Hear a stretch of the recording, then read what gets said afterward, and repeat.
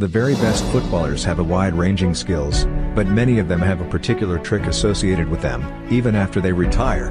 Here are the greatest signature moves in football history.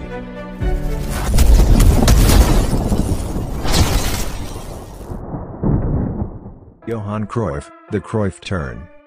Johan Cruyff is one of the best players of all time. When you picture him, you don't think of a particular goal or assist. His most famous on-field moment was a piece of skill out on the left wing.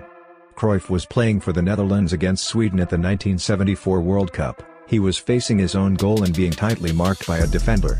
It looked like there was no way out.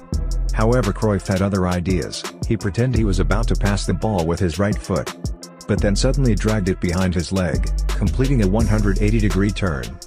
Cruyff was away and the defender Jan Olsen was left for dead. In 2016, Olsen said, "I still can. Now when I see the video, every time I think I've got the ball. When he was about to kick the ball, I'm sure I'm gonna take it. But every time he surprises me." Andrés Iniesta, La Croqueta. Barcelona and Spain's extraordinary success in the late 2000s, and the early 2010s was dependent on two midfielders, Xavi Hernandez and Andrés Iniesta. None of them was fast, strong, or powerful. But their technical quality and football intelligence made them the best midfielder duos of all time. Xavi was the better passer, but Iniesta was a better dribbler. When he passed the ball from one foot to the other, and then accelerate into the space, as well as in tight areas. La Croqueta was fleshy. This skill move was then developed by Lionel Messi. Cristiano Ronaldo, the Ronaldo Chop. These days Cristiano Ronaldo was a central striker, with an incredible scoring ability. When he first broke through in the 2000s, he was a flying winger who dominated fullbacks with his speed and skill. His favorite move was the Ronaldo Chop. While dribbling in a straight line down the wing, Ronaldo would quickly change direction by leaping into the air and hitting the ball sideways, usually with the inside of his right foot. He might be a different player now, but the Ronaldo Chop is still his key part. Just look at his fantastic assist for Edinson Cavani against Spurs. CR7 still got it. Zinedine Zidane, the Roulette. Zidane was the most elegant footballer of his generation. When he was in his prime, there was nobody to stop him. Zidane's most famous move was the Roulette, also known as the 360 turn. Approaching a defender, he would drag the ball back with the studs of his right foot, spin his body round, and then drag the studs of his left foot over the ball. Zidane often used the Roulette to get out of tight situations. Sometimes the skill allowed him to get past more than one opponent, at other times the Roulette left defenders making plein air shots. Performing this trick at full speed while wearing football boots isn't as easy as Zidane made it look. Even Brazil, the home of skills, had no answer for it. Ronaldinho, the Elastico.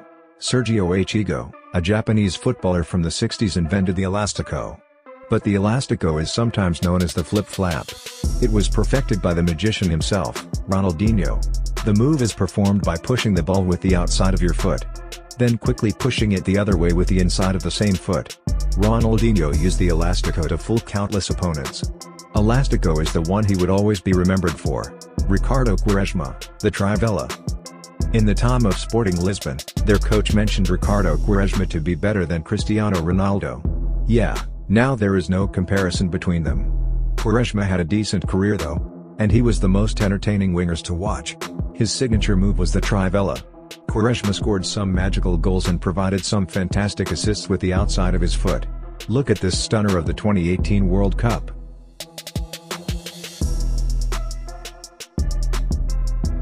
And last but not the least, Antonin Penenka, the Penenka. These days we see so many Penenka every season. This trick was invented by Antonin Penenka. He first time used it in the 1976 Euros. He was going for the deciding penalty shootout. It was his chance to step up for his country. He was confident, because he practiced this trick a lot. And this was the perfect time to show it to the whole world. He took one of the best penalty of all time, the Penenka. I'll take a leave now. We will see you in the next part. Take care.